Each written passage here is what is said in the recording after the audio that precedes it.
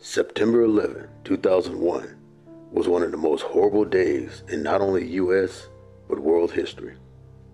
Because it was the day when Islamic terrorists hijacked planes and crashed them into the World Trade Centers, which not only destroyed them, but killed hundreds of people in the process.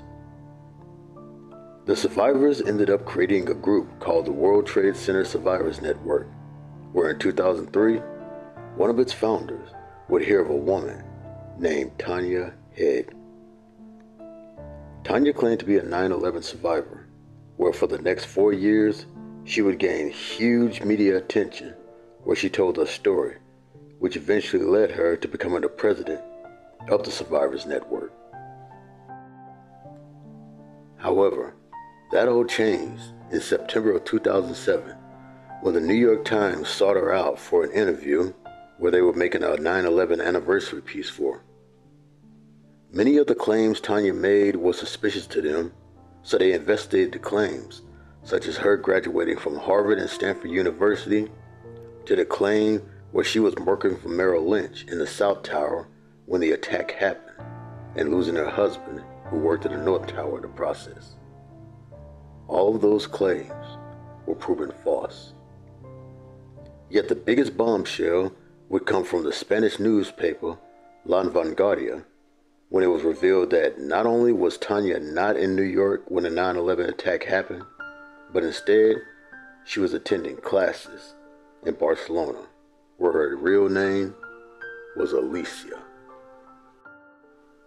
After she was exposed as a fraud, she was removed as president of the Survivors Network and has been shunned almost from existence. In 2012, a book and documentary called The Woman Who Wasn't There was made, detailing Head's story from her claims on up to her exposure.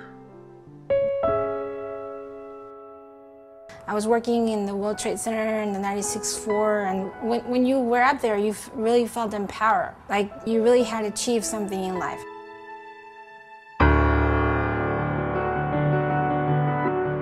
I was flying through the air. That's what I was doing from the impact.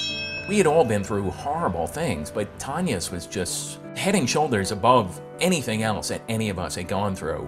I was smelling my own skin burning. She was telling her story. I mean, you can feel your heart ache. And I started crawling over people who were burnt from head to toe, who were cut up, and I was trying to help them.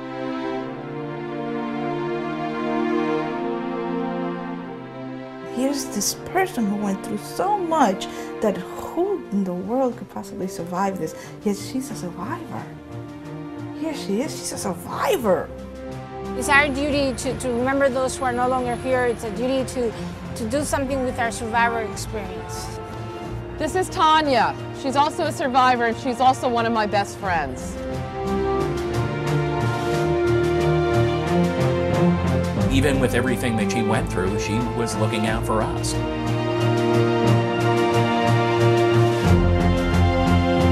It was a couple of days before the 6th anniversary. Tanya came over to me. She was frantic, and she said that a New York Times reporter was going to do a story on her. When they said they're doing a piece on Alicia Head, I said, well, that's very good. And I started to answer their questions, and about a quarter of the way in, I realized that this wasn't just a piece, this was an investigation.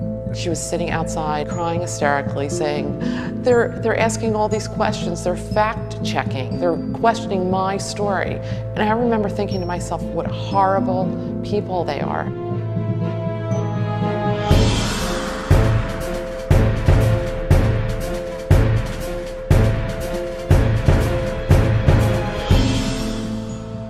I just could not believe what I was hearing. I was like, I think I went into shock. The person that we saw, that we believed in, never existed. How could you say that?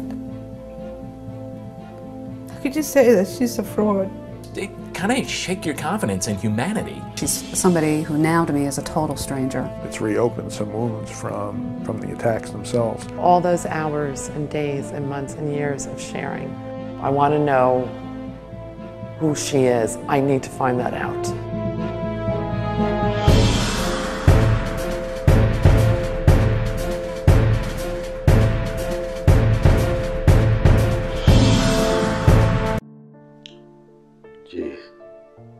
When I hear this story, I sit here and I think, all this time, I thought Casey Anthony was a scum of the universe.